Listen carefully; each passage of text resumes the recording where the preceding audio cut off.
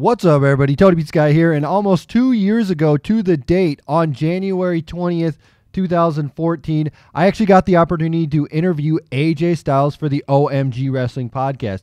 It was actually before I was a part of Magnum Pro, and I had actually just gone to the show as a fan, but it's very, very interesting to see what he has to say, and this is more of just a chat, a conversation with him. It's not a formal interview, but this was the start of something big, and I really, really, really wanted to show you guys this interview again. So make sure you hit that like button if you enjoy this, and let's get right into the interview. All right, whatever you don't want to answer. Hey, man, I'm prepared. I'm all always right. So I'm here with AJ Styles, Phenomenal One. We're on the OMG podcast, OMG Wrestling Podcast. Got it.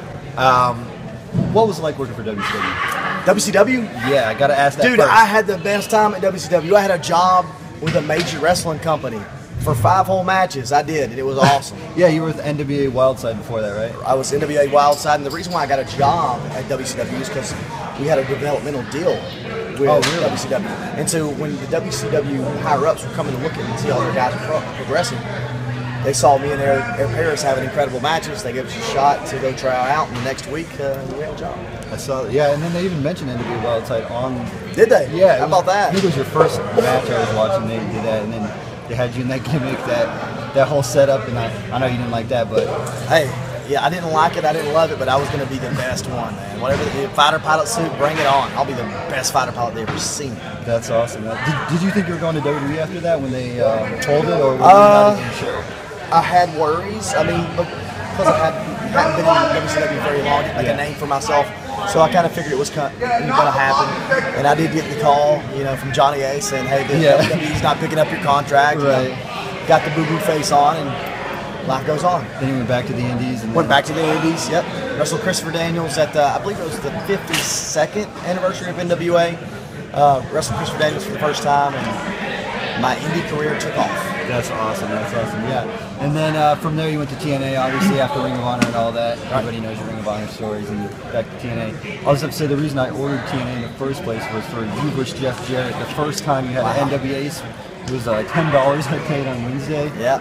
And that's the reason. Everybody was talking about you back then, because you were like the hot new kid. Oh, yeah. Well, I was a kid back then, and it was, the crazy thing is, we were having unbelievable matches and putting some hurt on each other. Yeah. But the great thing about being that kid is I healed fast back then. Yeah. When I was 25, things were a lot easier. Yeah, of course. I don't think I could work that kind of style as far as, we were having match after match in the same night. Yeah. And I don't think I could work that kind of style, that aggressive. At 36, I'm smarter than you. Yeah, you can do a lot of dumb stuff when you're young. Man, I did a lot of dumb stuff. A lot of dumb stuff.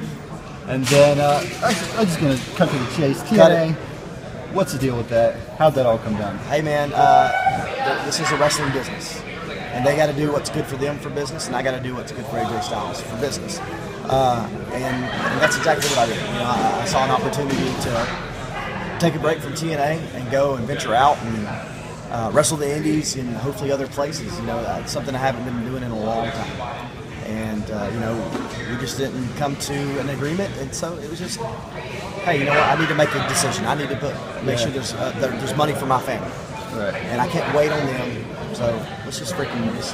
Let's just do this. Is there any hard feelings, or the door left open? Now, I left the door open. And now they may be hard feelings against me because it was one of those things where, like I said, hey, I'm gone. I'm actually wrestling for Ring of Honor, so Yeah. it was one of those kind of things where they probably thought they had me ready to sign, which was never the case. Right. I was never ready to sign. There were so many things that I needed to work out. And yes, it was over the holidays because my contract was up December 15th.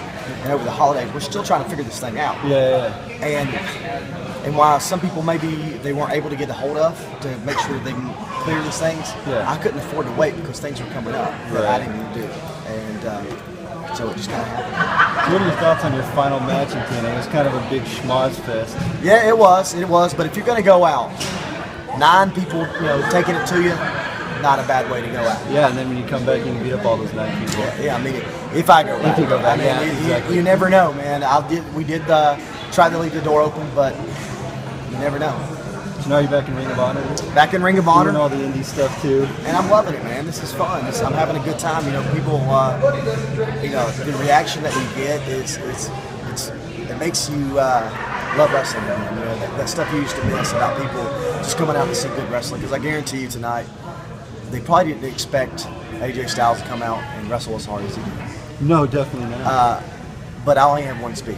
It's all That's or nothing. awesome. And it really pisses my wife off. But these people came here to see great matches and be entertained. They use their hard-earned money, to come here and pay for tickets. And so I take that personally. And think, I need to put on a quality match for them. Yeah, I think the crowd was in shock that you were even out here in the first place. It was kind of like a silent at first, and then it was like, oh, okay, it's really him. Well, it was fun being here, man, and it was a great crowd. I mean, they did, I believe maybe only had standing room left. Yeah, that's a it good was. thing, man, and that's what it's all about.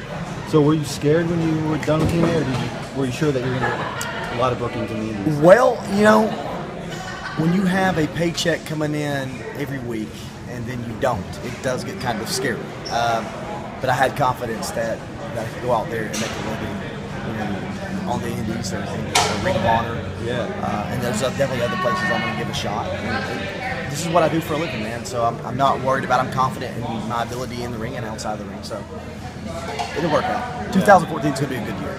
So are you full-time Ring of Honor, or are you still working out with Ring of Honor, or how's it? I'm definitely wrestling a lot of shows with Ring of Honor. We haven't signed anything, but I definitely love doing it. And the respect level that Ring of Honor has and that I have for them, it's never changed. I've always had a lot of respect for them. So it's an honor to be back. The way that they welcome me back. All right. Well, anything you want to say to the fans out there? The same thing I always say, that to be honest with you, I would be nothing without you, the fan. So I appreciate you coming out, and I'm going to do my best to make sure you're entertained. You come see me, you're going to get the best that I got. All right. Thanks a lot. Oh, thanks, man. Reports of children hitting each other, setting things on wrapping fire. themselves up in the barbed It's wire. simply just violence. And wrestling, there's nothing professional about it. I was glad.